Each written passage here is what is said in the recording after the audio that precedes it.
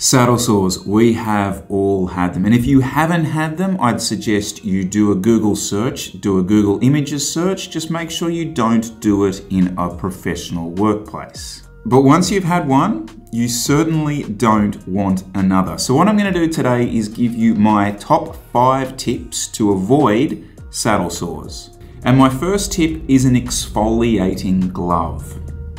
That's right, an exfoliating glove. Let me explain. So I'm talking about one of those loafer gloves that people use to sort of exfoliate their skin and, regentrify and all. That's the wrong word, but you know what I mean. If you don't know what I mean, go into a chemist and you can get one. This trick was told to us by a Spanish rider when we were at the tour of the Philippines. And he basically told us that, look, the washing and everything on this tour is gonna be really hard. Your kit isn't gonna be that clean. So you've got to make sure you are as clean as possible.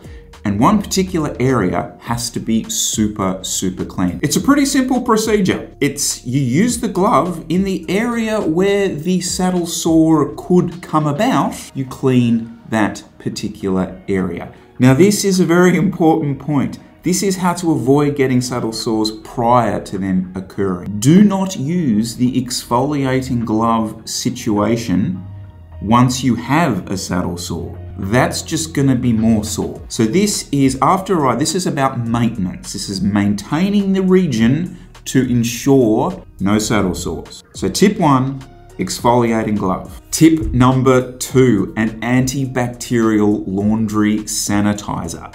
Now, this one was accidentally shown to us by Sunweb at Sun Tour a couple of years ago. Kelly, who was helping us out at the time, was down in the laundry area. He was doing our laundry and he noticed that they were putting in some sort of liquid into the fabric softener part of the wash. Now, this is the key point. This is an additional item that goes in the wash with your gear. So you use your normal detergent in the normal detergent slot, but you also put a capful of this into where a fabric softener would go. The theory here is it kills the bacteria that causes saddle sores essentially in your chamois. So tip number 2 is an antibacterial laundry sanitizer. Tip number 3, and this is an equipment tip. Avoid large chamois or shorts that are too big. Look, a big cause of saddle sores are friction. Friction are things rubbing. You might think that a large chamois is just a big pillow to sit on,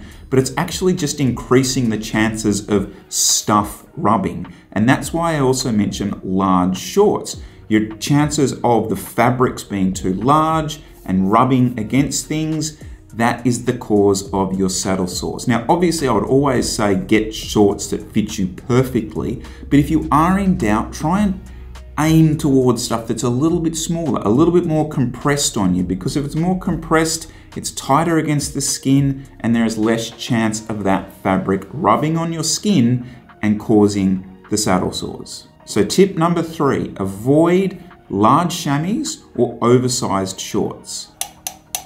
What's next? What's next? What's next?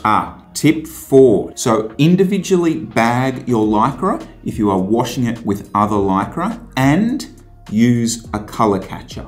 Now, bagging your items isn't essential if you're at home and you're just washing your own kit, because the point of that is to avoid cross-contamination. We've learnt that one on tours, that if someone picks up a saddle sore, it can easily be transferred to other people in the team by the wash. So ideally, keeping the items separate in the bag can help that. Using antibacterial is the other big part of that. But if you're just doing the stuff at home, bagging is not as important. Now, the reason the color catcher plays a big role is it's another way of stopping things migrating. It stops osmosis, and it's also a really good way of keeping the colors in your lycra, which is just as important, I might add. So tip number 4 is individually bag your items and use a color catcher. Before we crack on with the next one, guys, if you are enjoying this video and if you're enjoying the daily vlogs, please hit the thumbs up on this video, get this video going out there,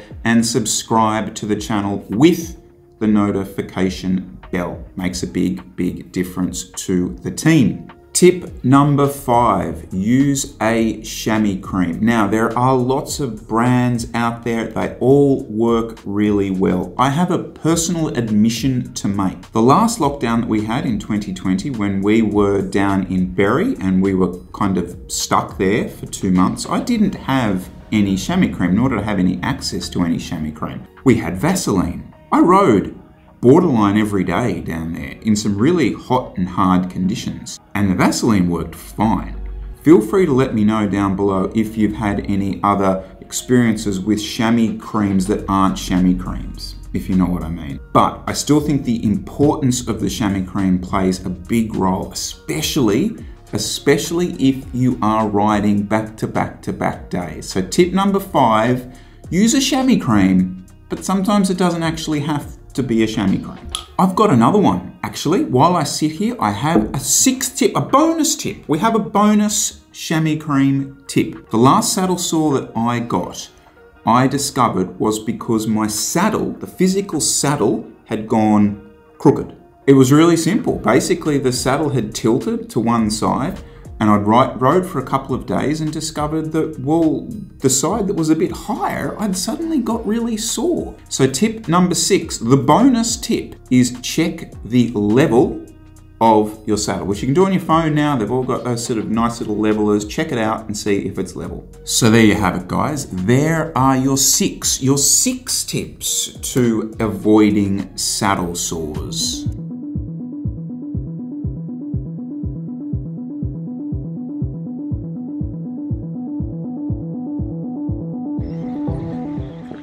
Hey, Catherine. Yeah? Where's Kira going today?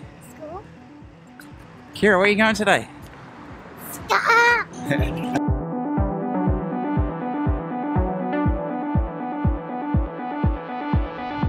So obviously a massive day in the Miller household, actually. Yeah, so momentous day. Kira was very nervous this morning, so quick shout to Dylan.